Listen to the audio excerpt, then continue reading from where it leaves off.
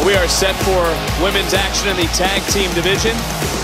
Indi, Persia, Sarray, Amari Miller. What a showdown this will be. And of course, all four women, Beth, have their eyes on the Queen's crown. I mean, there's been a lot of strong opinions expressed on social media from our audience. Our fans want to see their favorites get the time they deserve, the platform they deserve. And we've got four. We're down to the final four, the semifinals. We've got Vega, Carmella, Doudrop, Shayna Baszler.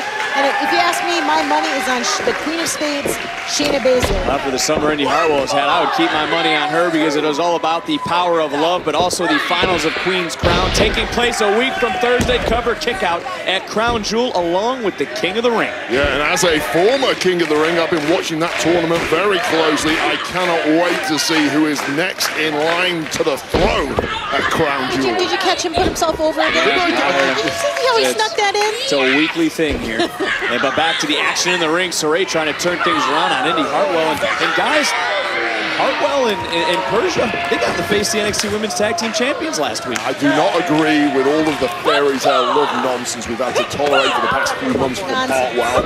But since Pirotta has arrived on the scene, Hartwell's competitive juices are flowing once again. She wants those tag championships back. Miller into the cover, hook of the leg. The aspiring NXT superstar almost with an upset. And I, for one, applaud this change of mindset from Indi. Why can't Indi have it all? Why can't she have a happy home life and a great career? Explain that. Well, how many matches did she have when she was enraptured with this love affair with that lunatic? Here's the shovels. Keep digging yourself a hole. Miller that's a zero, by the way. Miller jumping right on the back of Hartwell, and look, Sarray, who's the veteran for her team, trying to shout out. You gotta wonder about the communication between Miller and Sarray. It's their first time ever teaming together, and they're taking on best friends. I'm interested in seeing a little more of Persia Pirotta here. I haven't seen too much of her in-ring action, and from what I'm seeing so far, highly impressive stuff. Pirotta just taking over in this matchup.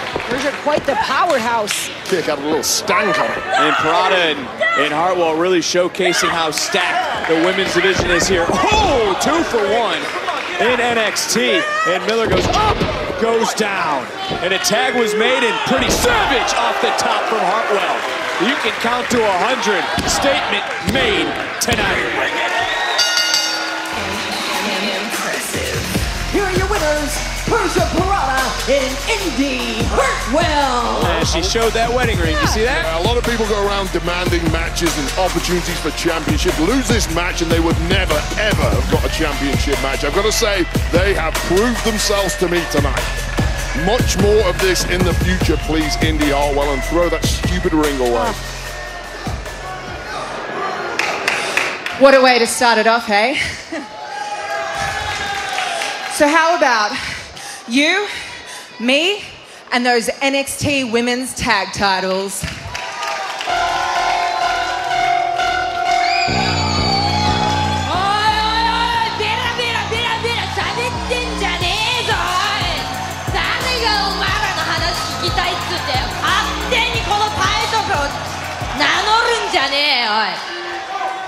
I don't like you. I don't like you. Whoa. I already know what you're gonna say. You don't like me either. No, don't speak for me. Okay, do you suddenly like me then? No. Okay.